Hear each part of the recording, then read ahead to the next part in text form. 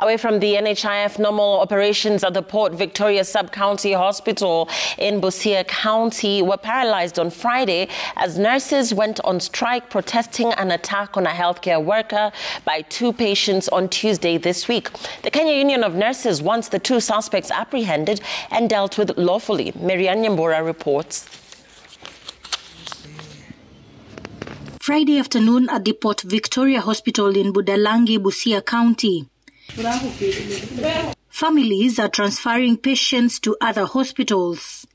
Nurses at the facility had downed their tools to protest the alleged harassment of a healthcare worker on January 2nd by two people who demanded swift delivery of healthcare services for their relative. We have said there's no work going in Port Victoria until we are assured of the security of healthcare workers. And if that does not happen within the shortest time possible, we will withdraw all health workers in Busia County within a period of 48 hours if we don't see any action from the responsible arms of government.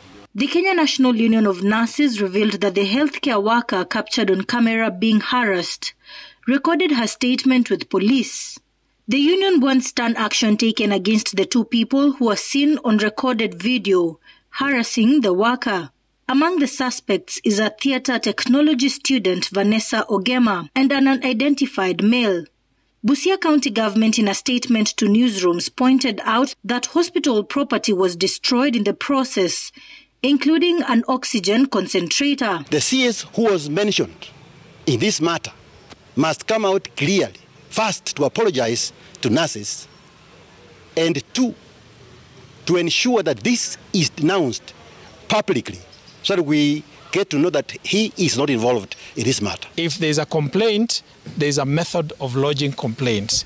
There's a civil way to register complaints, and as a county government and the Department of Health, we are very happy to receive genuine complaints, and we will deal with them as if they are feedback to us. 3 days after the video went viral on social media, Vanessa Ogema and her counterpart have not been arrested. Police are trailing the suspects who are believed to have fled to Nairobi. The police has swung into action